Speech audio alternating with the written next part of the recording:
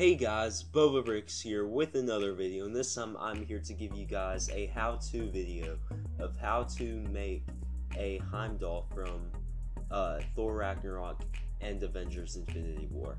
So I really do like how this figure out. I think it has some really nice design, and I really do like the things I've done and to make him look what I believe to be really accurate to Heimdall in Thor Ragnarok and Avengers Infinity War. So without further ado, let's get right into this. Now let's start off with the legs. What I actually did for these legs, if you can see right there, is I actually took them from Tasu Leech from the LEGO Star Wars The Force Awakens sets and gave them to him.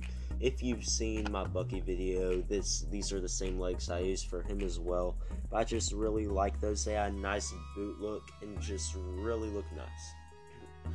Now for the torso, what I actually did was I actually took the piece from the guard from the Prince of Persia sets, the back part actually. I flipped it around and took that back part and put it on there because it just had some really nice design. It has that brown strap that goes across, kind of that crimson-like color. The silver padding thing is not too accurate, but the design of how it looks is pretty accurate. So I really like how that looks. I think it looks really nice. Now for these arms and hands, they're just your standard brown arms and hands. You can get them on minifigures such as Teen Groot or I'm trying to think of the other one, but I know that they're on many other figures that you can get them fairly easily.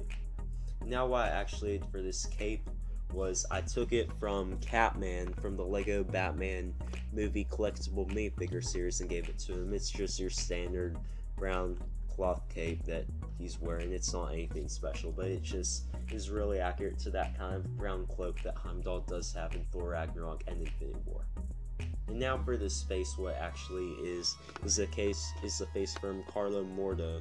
Tell me if I'm saying that wrong in the comments below, but it's a guy from Doctor Strange who basically helps him train everything like that. And as you can probably guess, he's in the Doctor Strange set. And this figure is actually fairly cheap. I bought another one because I wanted two of the faces for two different figures I was working on. And I got him for maybe like $3 or something like that. So you can get that figure for fairly inexpensive. And now this hair is actually the hair from Tasu Leech. So this hair I used on my Loki minifigure and Heimdall.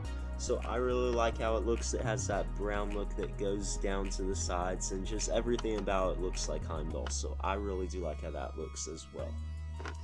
And now for this sword I'm actually unsure where it came from. I think it's from one of the older castle sets. I'm unsure about that though.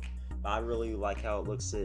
I think it's fairly accurate to the sword that he has in Thor Ragnarok and Infinity War, that he can transport things through space into different areas and stuff. But I really do like how it looks. So there you have it. That's my Heimdall minifigure from Thor Ragnarok and Avengers Infinity War. I really do like how it looks. I think it has some really nice detail from bottom to top. I think it's really accurate. So tell me what you guys think in the comment sections below. If you like this figure, if you don't, what you may have done, if you guys plan to make this figure as well. So thanks for watching. I'll see you guys next time. Bye.